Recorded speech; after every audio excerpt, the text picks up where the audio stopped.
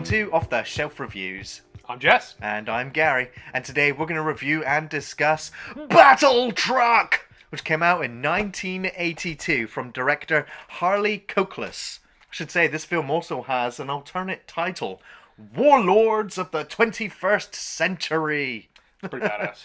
Now, there was a whole series of films, all influenced and inspired by one key movie, Mad Max, which released in 1979. And since then, we have had Metal Storm, The Destruction of Jared Sin, World Gone Wild, A Man Called Rage, Wheels of Fire, Striker, 2020 Texas Gladiators, She-Wolves of the Wasteland, and many, many, many more. Yeah. This is a genre that I quite like to dabble in.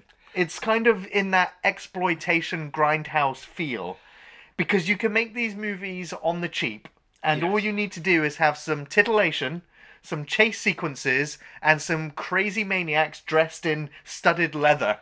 And a reasonably good mechanic to build some wacky looking cars. Hell yeah. It's wacky races for adults.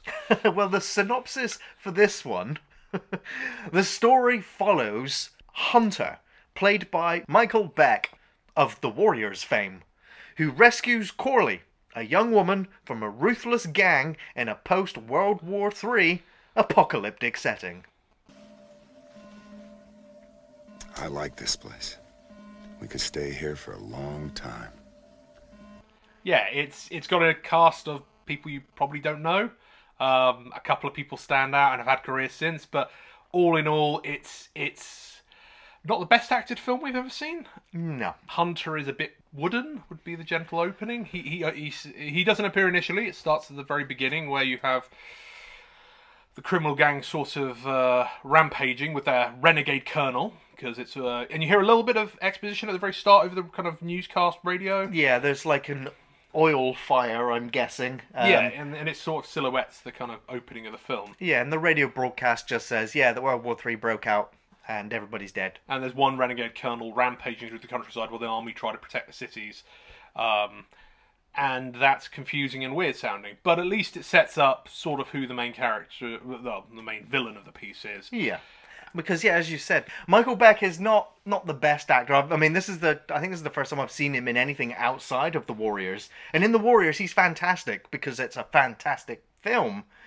And yeah, in this, he doesn't turn up until like 15 minutes in. And then he disappears out of the film again for like another 10, 15 minutes. Yeah, I mean, I get it. I mean, that's playing on the more modern trope, which you've got the main character like in Mad Max Fury Road, where you kind of don't have Max as the main character in his own film.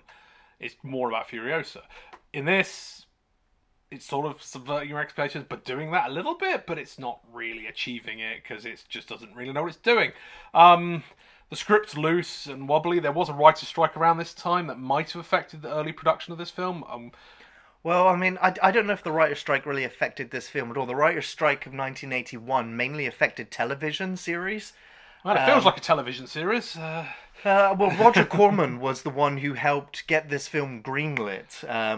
The director went to him and just said, yeah, I'm working on this idea. And Roger Corman was just like, oh, that's great. I can already imagine the poster now of this Battletruck. So I'll give you half the money towards the film. And then literally days before they started production, Roger Corman turned around and went, yeah, I'm going to give you a third of what I said, not half. And so they kind of lost some of that production money, still went ahead with the shoot anyway. And Roger Corman's only other input after that was at a screening later on, and he told the director, remove that line and remove that line from the film because you're getting inappropriate audience responses to what your characters are saying. Other than that it's all, you know, Michael Cokeliss is work. Yeah, well, it's good. I mean, it's an early 80s kind of B-movie. It's not memorable in many cases, but the actors, as we said, sort of get through it. There's some all right ones. Like, you got Corley, who's the kind of main centre of the story, I'd say. It really is, in some ways, more about her, because you follow her through almost the whole story. She's kind of trapped in the camp with her father-like figure. You're never quite sure the relationship. It's got some darker undertones to it, maybe, but you're not really sure. I got the impression that she was a rape victim. Maybe. Because it's the post-apocalyptic future, it's lawless society, and she's the only female in their entire group. And when other characters look at Corley, they look at her hands and they go, oh, there's no calluses. Like, what sort of work do you do? Yeah, and it's for either it's clever, trying to be clever and right around it, or in many ways she's the Colonel's sort of daughter. And so she's protected from all kinds of work. Yeah, because and you kind of open in a very heavy-handed moment because you can tell that she's unhappy with her life because she drags to him to shoot a man, and of course she refuses. She's nothing like him. No. Yeah. And you're not sure, again, it's whether or not it's a daughter being rebellious or a prisoner being rebellious. It's just a bit ambiguous, but it's also too heavy-handed because you don't get any setup of... He does seem to later on in the movie show some interest in her security and safety. Well, his entire drive throughout the entire film is to retrieve her, to get her back. Yeah. It's like he's sacrificing countless amounts of resources to get back this one woman. So you get the impression maybe it is more important to him, and none of his crew don't seem to be so desperate to recover her. They're just rampaging, pillaging, mercenary band, as it were. So exactly, I do kind of get the impression there's more there that is either lost in edits, cuts, directorial writing, who knows. It just seems... one of the many problems this film kind of has and not quite bringing it all together, because there's some good elements, but it just doesn't come together at the end of the day. No. Well, she is an interesting actress, Yes. though, and only ever seen her in one other film besides this one. Beetlejuice, Beetlejuice, Beetlejuice. And that's cool. I mean, at least she had some. I think she had some other not notable, but she just. She continued to work. She continued to work. There's many actors in this film who continue to work. That's about the best you can say for it. Other characters that crop up through the film, James Wainwright as Straker is the main villain of the piece, and his career wasn't particularly notable either. A lot of television stuff. A lot of television, and a lot of it's regional locked, because there was a mixture of Australian, New Zealand, English and American actors on this production, so it is quite an eclectic mix. Well, it's mainly an American production, although it was obviously filmed in New Zealand with a New Zealand crew and a predominantly New Zealand cast. Yeah, it is noticeable if you listen for it. You'll hear some of the expendable cast of the background have local accents, but then the more central actors have clearly been shipped in or sourced locally for various reasons. It's not something I have a big issue with in films, with the accents and dialogue like that. I don't mind it in a sci-fi setting. I don't mind it when you can kind of quietly... Well, I mean, this is a sci-fi setting. Yeah, but it's not. When you have an apocalyptic setting, you generally isolate populations. So but it is the future. Well, fair enough. But outside... It's more forgivable, I'd say, still. There was also John Ratzenberger, Rusty. He's the most interesting person to come out of this. He had the most broad career afterwards, and actually, by certain metrics, is one of the most successful actors of all time. He's pure box office of the films he's been in since. He's appeared as a voice actor in almost all the recent Pixar films. He's even done voice work on like Spirited Away, one of my more favourite kind of Asian cinema films. He's also appeared in Superman 2 and The Empire Strikes Back. So he's been in a lot. That's just touching kind of the tip of the iceberg. The man's had a pretty extensive career. But a lot of the American audience and people from the UK who might have seen it at the time will recognise him from Cheers. He was a full-time character on Cheers as Cliff Calvin. It's interesting. He's probably one of the better actors in the movie. I quite liked his kind of role as the mechanic. Yeah, he was one of the more memorable characters. He was friendly, he was welcoming, he had a personality, he had some charisma, and you kind of cared for his character as well. And he had guilt. He was guilty because he gives away at a key point in the middle of the film the whereabouts of Hunter, who obviously is a bit cross about it, but acts like a wooden plank when he shows up. But there's no empathy. You gave away my position. It's just like, yeah, but you can see he's injured. It's just like... If you switch it into a Mad Max comparison, Max shows compassion when... he needs to, and there's humanity in Max, and this actor just can't portray that. No. And most of the cast can't portray much. I mean, they're either young actors, and maybe that's the argument, they're kind of getting into their turn, and a lot of these people went on to do full-time careers. Well, my favourite actor, I think, in the film was the actor who played Bone, which is John Back, and he'd appeared in the latest Spartacus TV series. Yes. He was also in The Lord of the Rings as well. He was Madril, who was Faramir's kind of best lieutenant. Yes. Just because had a standout presence, even in minor roles. Well, the funny thing with this, because everyone's from a lot of the cast from New Zealand, you've got a lesser character called Mark Hadlow who plays Paul, and he actually plays Dory in the Hobbit trilogy. He's again, these people. It's funny you're seeing all these people who are local to the New Zealand area, not necessarily New Zealanders. This is the bit that gets a bit confusing. Some of them are people who have moved to New Zealand to make films because New Zealand's a hot spot for making these sorts of budgeted films, because New Zealand has really good tax laws in regards to filmmaking over there, so they encourage a lot of filmmaking, and it's a beautiful country, so you've got lots to play with in that kind of wonderful playground of it's just beautiful New Zealand. So let's break down the story and see how it plays out. Straker and his gang kidnap these two off the road, which leads them to an oil reserve in a restricted, contaminated zone. Sort of government facility. Or an abandoned one, or a hidden one. There's a very sci-fi kind of control terminal that pops out the ground. Yeah, it was pretty cool looking. It was cool looking, but it was jarring because the kind of production quality on that and technology on that was so advanced compared to anything. The truck, inside of the truck, I always just kept looking and going, this is the future? This doesn't look like the future. It was just a kind of just rust got some bucket. Plated armour on it. Yeah, it's and an some armoured guns. truck. But yeah, that truck though, it still looks fantastic. The battle truck lives up to its name. Yeah, for its look. It's their centerpiece. They clearly invested most of the budget in that. Well, it broke the record for a time. I think it was like the most expensive prop or moving prop in film history at the time. So. Yeah, it's used to its end in this film. Right.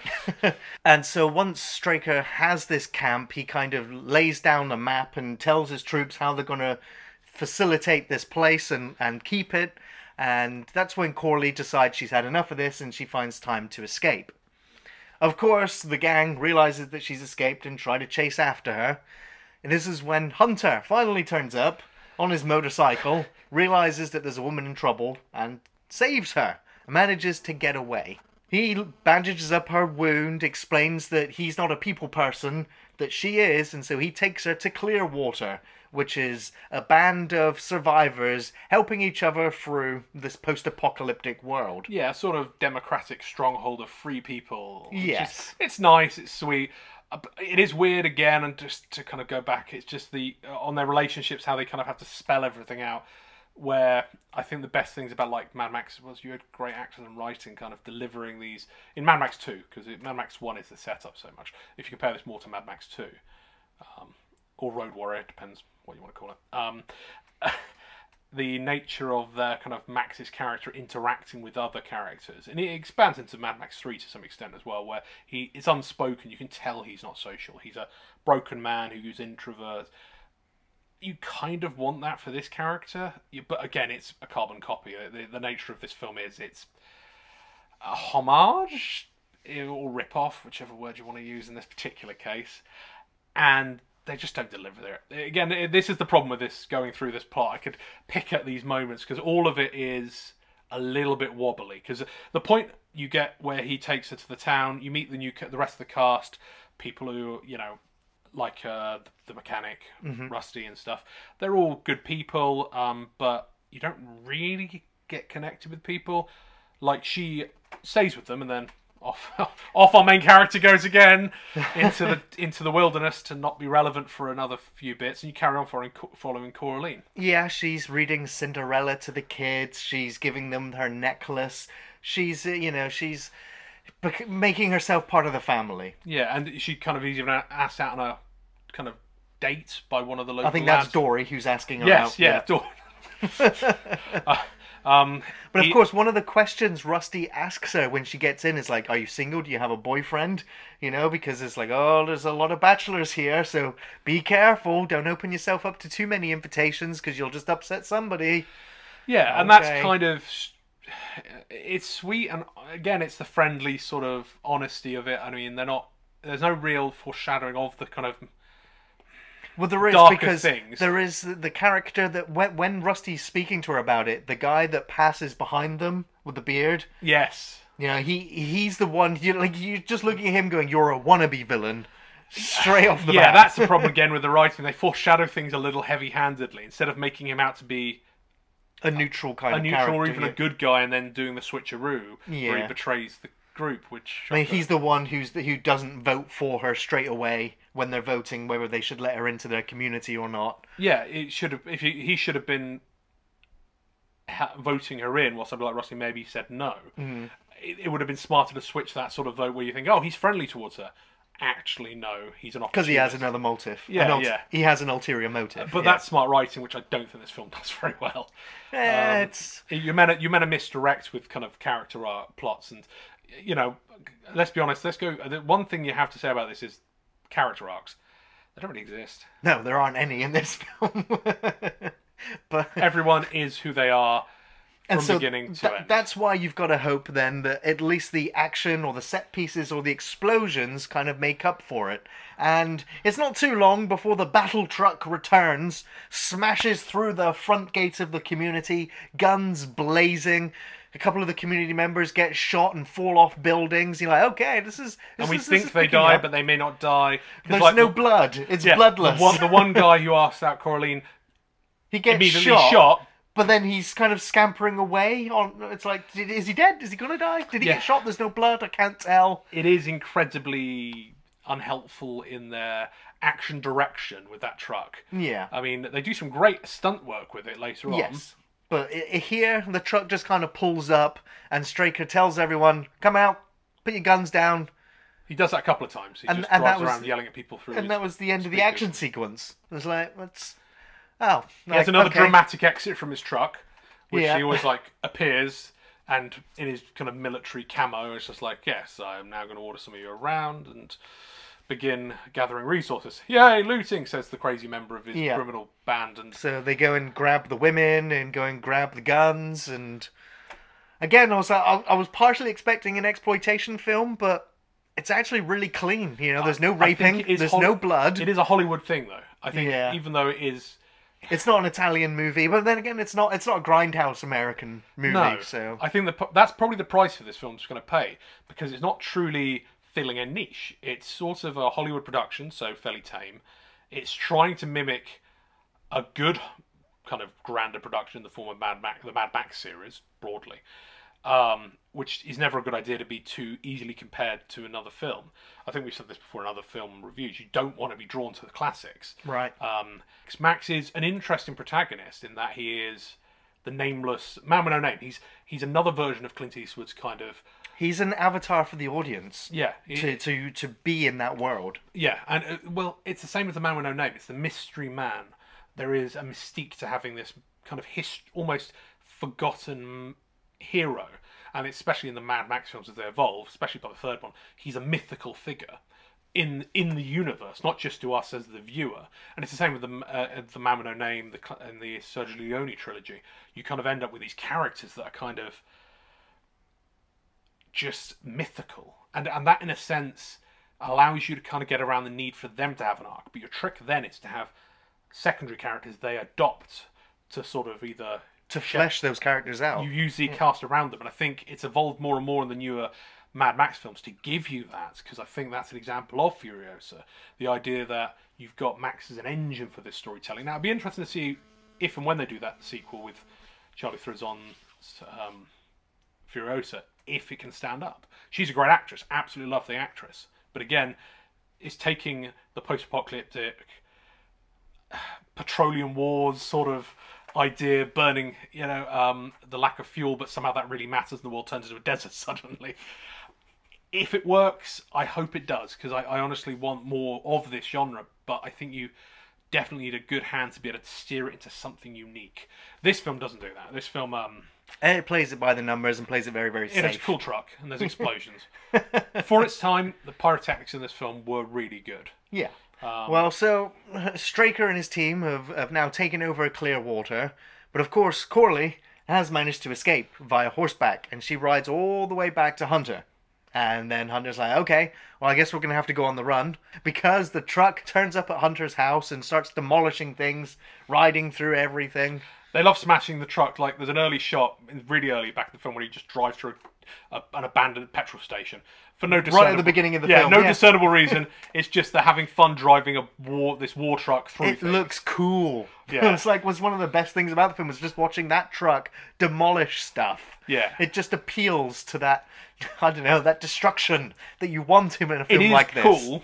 It is cool, but I will be honest, this film just struggles to keep me engaged the rest of the time. Yeah, the film is only an hour and a half, but it feels like there is too much downtime. Yeah, I'll be honest, I watched this with my finger ready to skip because I was just like, where's the next explosion? Because these character arcs don't exist. I'm not really motivated by anybody here. The mechanic maybe has the only interest, again, being one of the more notable actors. Rusty is maybe given more screen time for that reason. Yeah. But he just has more interesting emotion and heartbreak when he's portrayed Hunter. There's nobody else that you give a damn about. Like when they're walking around the desert, to keep it point where we are in the narrative, there's just no chemistry. No. She kind of has... There's meant to be, I think. Like, she's clearly pining for the hero of the story. She's meant to be, at least. Because that's the thing. But because he saved her life, and so she's grateful, and he's enigmatic and distant. Yeah, it's the hero archetype. Yeah, there is no chemistry between them whatsoever, and I was kind of thankful there was no gratuitous sex scene in this film, because I didn't really want to see it. No, because they're so wooden, it would have seemed even more unnatural. Yeah. It's just a bit sad, really. But I did like some of the chase sequences. I liked the helicopter kind of drone shots flying over with the music playing. I was like, oh, these are cool sequences. They're fun. You know, I could see some of the inspiration in this film that Turbo Kid kind of borrowed from. And you got to keep in mind the motorcycle that Hunt, because we didn't mention that, Hunt has a sort of future sci-fi It kind of has the same like armor plating as the truck. Yeah, as if it's military standard in that age. He's former military. I think it's foreshadowed clearly, and the colonel's obviously renegade military. But when he's riding around and it's just like an 80s BMX video. I actually thought that too. He does a jump. It's like, oh, this is something. I just want to slap some synthwave on it, and I'll probably enjoy it a little bit more. Yeah, in the end, he loses the girl, and it all kind of goes to hell. And... Well, there is another kind of cool chase sequence when the gang's in a car chasing after them. Yeah, because the truck is a car friend. There's a truck and a car. And he's passing these little silver dynamite things, these devices, and she keeps throwing them at the car, and the car's swerving and missing. And then he passes her another one, and he's like, throw it at that tree. And she does. And then you watch the explosion go off beside where the device landed. And you can still see the device after the explosion as the tree's coming down. It's just like, oh dear. Oh no. I don't know whether that's made me enjoy the film more or less. Just watching out for, continuity errors and mistakes. And you would have assumed the people with the pyrotechnics, if they're going to do a set shot with throw something at the tree, blow the tree up, surely they would have timed it better. But hey, I guess that was just too much foreplanning. Yeah, but it was an exciting chase sequence, and of course, they get away. Yeah, and they get away, and then eventually the adventure continues. They go back. I thought the film was then going to be one of those, okay, so now Hunter comes back to Clearwater, teaches all of the locals how to defend themselves, so that when the big bad turns up, the local townspeople can defend their homes. But it's not really like that. No, he kind of draws them away for a trap, but he does use the local townspeople. Yeah. Because early in the film, he gives a rocket launcher to one of the townspeople, and that gets used shockingly later in the film. And it's these... just dumb writing. It's too obvious. When you do things that are obvious, it becomes too obvious. Well, it's that bearded character again, who we mentioned earlier, who captures Corley and then takes her back to Straker for a reward of some kind, but he only gets beaten up for his troubles. It's because he got scratched by Corley, and again, this is where you think the father aspect kick comes into play, because is he just got her almost as a trophy daughter, or is it something more, or is it... You don't know. The old man takes great dislike in the fact that she's had any harm caused to her, although he's stressing the living crap out of her by chasing her all over the countryside. Just unhinged completely. I know, the motives don't make sense, but You go with it. So at that point, they have to rescue her, save the day. Yeah, and there is that that sequence when Hunter's just like, oh, she's been taken, I gotta go and rescue her. And we have this prolonged sequence where he's riding after her on his motorcycle, only then to get shot by an arrow. Oh, by the traitor. And then he has to drive all the way back to Clearwater to get medical attention. To get medical attention. They put his arm in a sling, and then 2 hours later, he's totally recovered. Ready to kick ass. And then he's chasing after them again. And I do love the shot where he's in the bike and he goes up the ramp and then lands the bike in the truck. It's like, that was a cool stunt. It was a cool stunt, and it was one of the, but only when the top's been blown off by the rocket launchers that were key to the setup. Yeah. So it's kind of like setting up a joke for like an hour into a film. But it's a good. It is one of the cool kind of stunt scenes. Then there's a fight in the truck, which is choreographed terribly, but that's like most. It is of its time. But yeah, you get the fight through the truck then, and it's sort of dramatic. Yeah. We should mention the driver, who loves his trucks, being killed at this point. Bone. Bone's like, you're burning out the truck. It's like, you're overheating. It's like, it's overheating? What? Anyone who has a basic understanding of cars is like, what's running this truck? What futuristic tech? Well, it's got to be diesel, but... I know, diesel engines overheat? I mean, if you haven't got a working carburetor, but... It's the Battletruck. It's the Battletruck. So he gets upset and he's killed by the evil colonel. And then the truck's swerving. I'm unclear, and they're trying to drive it, and at that point, Hunt just grabs the girl and jumps out the truck. Well, no, he smashes Straker with the fire extinguisher.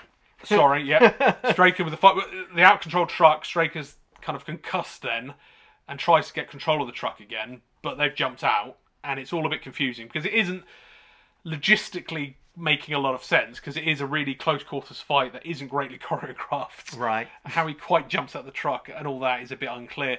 And then the one big money shot of the film comes up.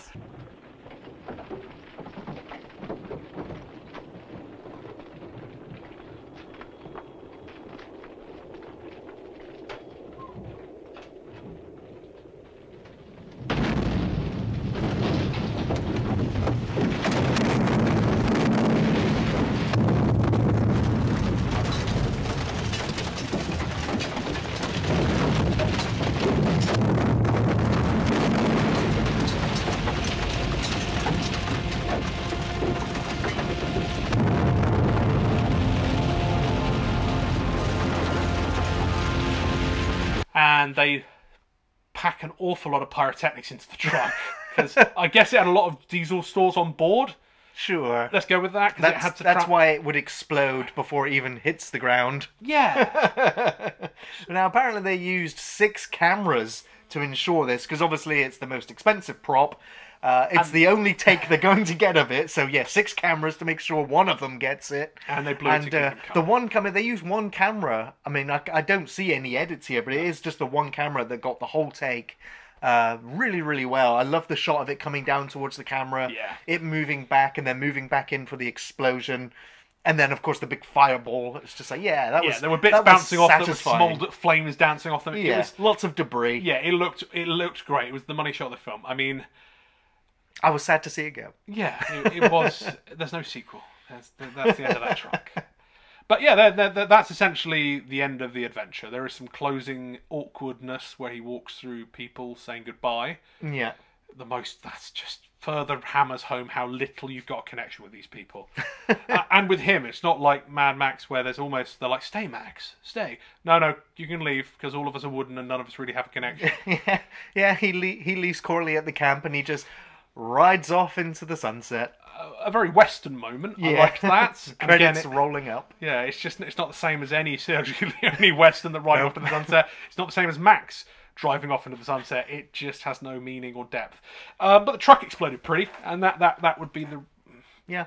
I mean, the film's over once the truck is dead. Yeah, because much like the film that happened before it and after it, none of it really matters. No. So, Jess, do you have any memorable or favourite scenes from the film, or worst scenes from the film? I think all the way back to the start, I said it at the very beginning. In that moment that Corlene's taken to shoot a person, she's dragged to him. There's no subtlety in this film, and I knew from that moment what film I was watching. The lack of kind of script structure, directorial / actor functionality, because there's no real... I mean, the main villain, if you want a deadpan villain, he functions fine. Nobody else really... Coraline, I like her. She's fine. She does her role as the kind of moderately... but I'm being nice. I mean, it's really... I'm trying to think of actors besides Rusty that I liked in this film. But that opening just told me everything I needed to know. It was so heavy-handed. Instead of walking her up like she is a member of their community, of this roving band, even as a kind of... if it was more insidious in the way she interacts with them, which I still don't think it was. It gets very confusing. You don't know, because they never explore it even metaphorically. I know it's, as we said, a studio film, but they never explore it. But the moment she refused to shoot him, you're like, oh, but if I had her refuse him, it looked like she was accepting of this until he asks her to kill someone. You're like, oh, so that's the straw that breaks the camel's back. Then she runs away. Yeah. So then she's put up with it. She's coexisted with these people. Now she can't take it because she's not a murderer. That's the line she won't cross. You didn't get that. There was no subtlety in that moment. You're like, oh crap, it's all going to be like this. My favourite moment is the explosions. Yeah. Pyrotechnics, just blow stuff up. It's the only thing you can say about it. Anytime there's some of the stunt work with the bike and the cars, even the opening where you've got the truck kind of driving after the cart horse-drawn, yeah, truck at the car at the very beginning. I like all of the kind of prop work. The prop work's good. Yeah. Outside of vehicles, it's not so good. Because, like I said, that one thing that pops up looks sci-fi. Nothing else looks sci-fi. So I felt that, in retrospect, that's jarring in the sense that it was such a good prop, while nothing else felt like good. It was from another film entirely. Yes, yeah, and the vehicles didn't feel that sci-fi. There was a kind of sci-fi viewer that you had a Hunter look through now and then, but it wasn't really that. There wasn't enough to give you the idea it was sci-fi. Yeah. A lot of it just felt post-apocalyptic to this age, which is the Mad Max play.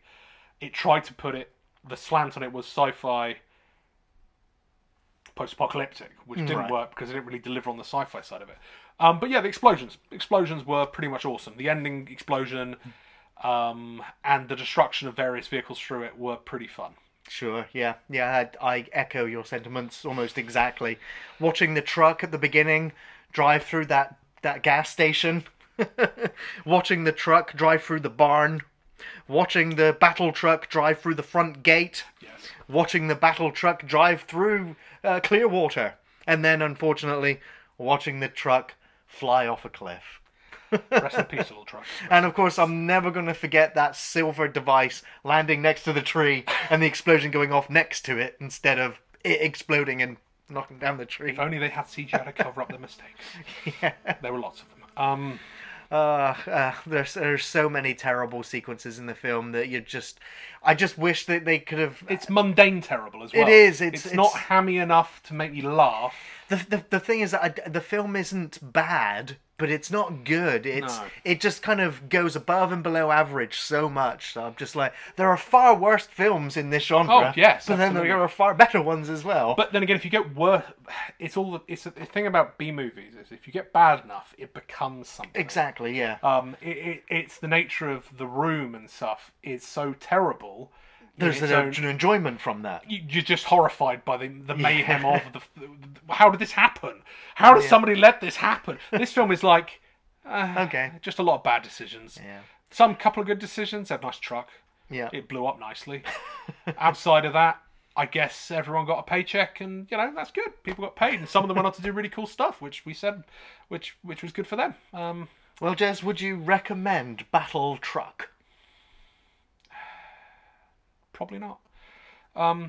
It's not a terrible film, but mundane isn't what I like to recommend. I mean, there's better.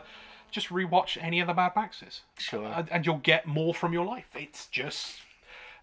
There's so many better films and worse films that are better. Because this is unfortunately just a bit mundane. Sure. So no, don't waste your time. Go watch something else.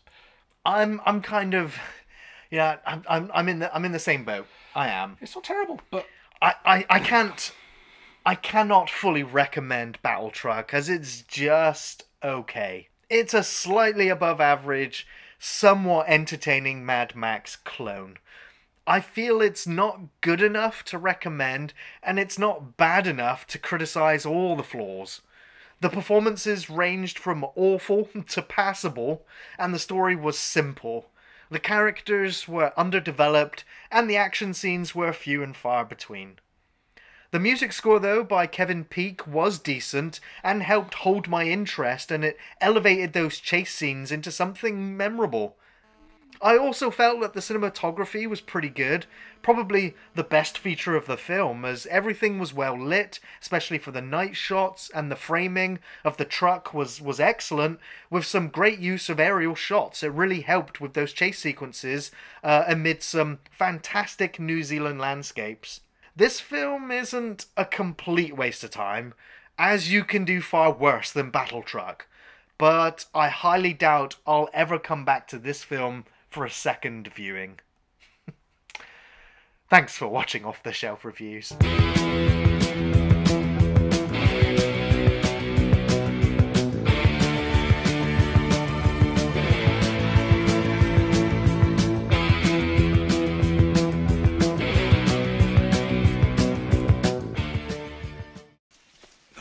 Inventory and requisition. Load! Load!